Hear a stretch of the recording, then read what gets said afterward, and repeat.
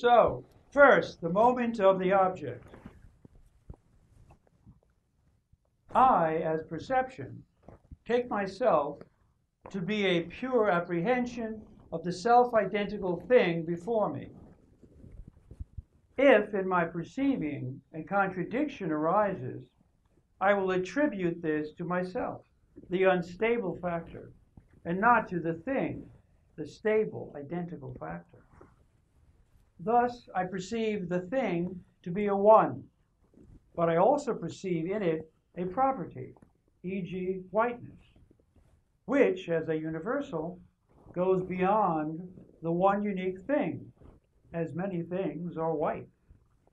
Hence, I did not apprehend the thing correctly when I took it to be a one, but as in truth a universal property which exists in many things.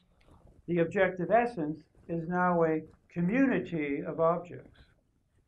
However, I now see the property to be determinate, e.g., white, and hence opposed to and excluding other properties, e.g., black.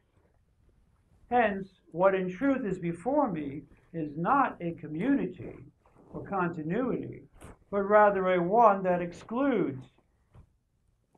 But now I perceive in the exclusive one many such properties which are indifferent and do not affect one another.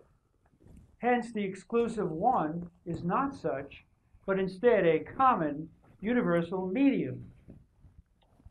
But I now perceive that the properties, the sensuous universals, white, tart, cubical, in the object are determinate, independent, and really exclude one another.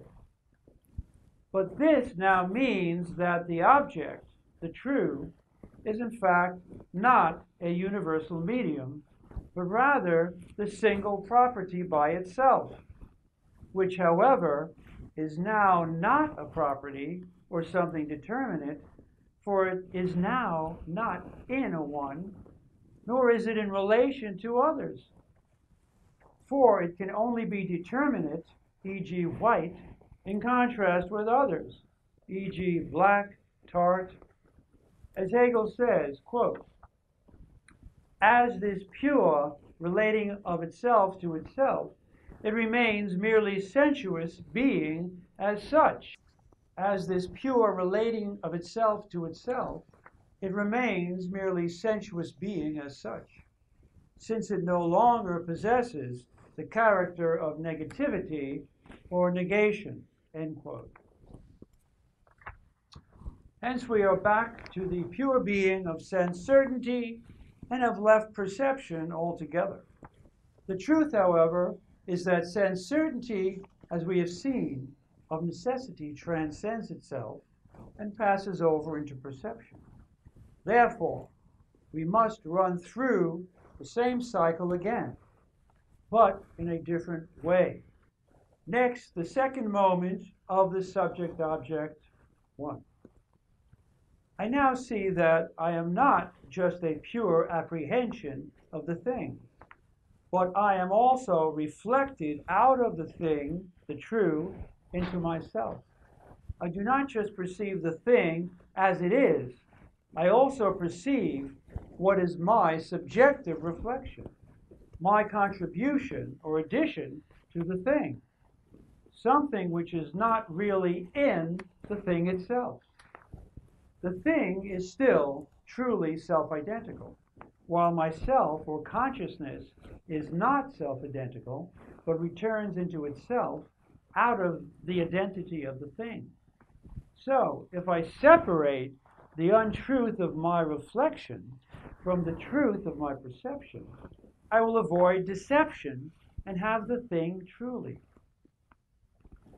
So, I first perceive the thing as one, but then I perceive many properties in the thing which contradicts it as one. Thus, in order to preserve the thing's identity, I regard the diversity of properties as an untruth, as not in the thing, but in me as my reflection. The thing is white because I see it, tart because I taste it, etc. So the thing is really one, but it is only one and unique if it is opposed to and different from other things. As a sheer one, it is the same as others. So it really needs properties and determinacy to be distinguished from others. So the thing indeed has properties. It is a universal medium and also of independent properties or matters. Hence, its being a one is my reflection, is subjective, not objective.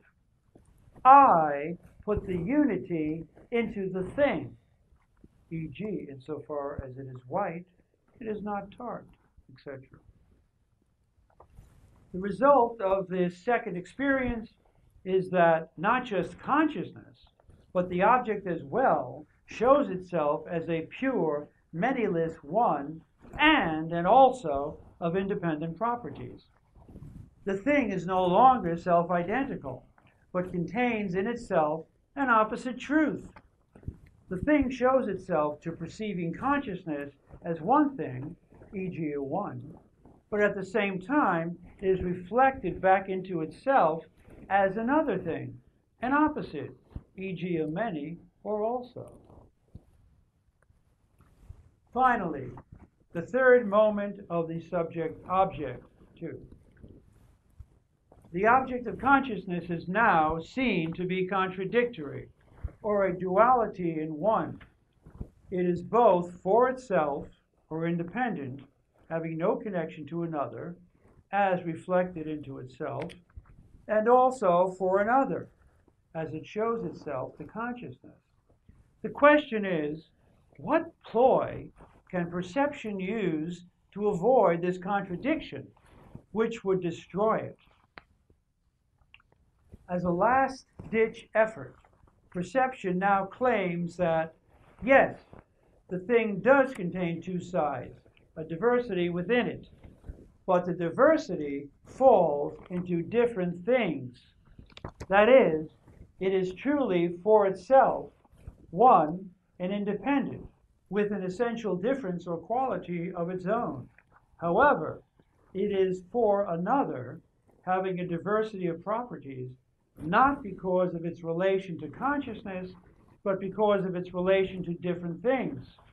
So it is in opposition not to itself, but to other things. But as Hegel says, this will not work.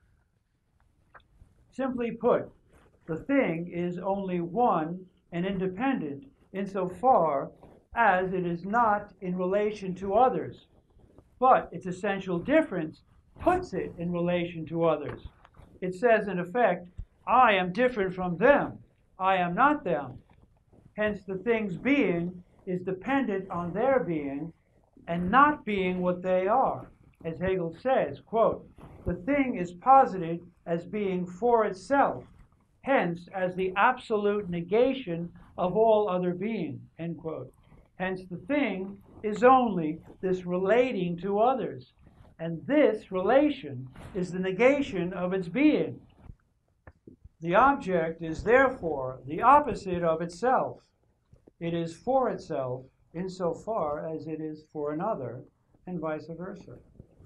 It is the unity of opposites, which is the real truth of perception, and which Hegel will call the unconditioned universal, as well as the concept, infinity, and life.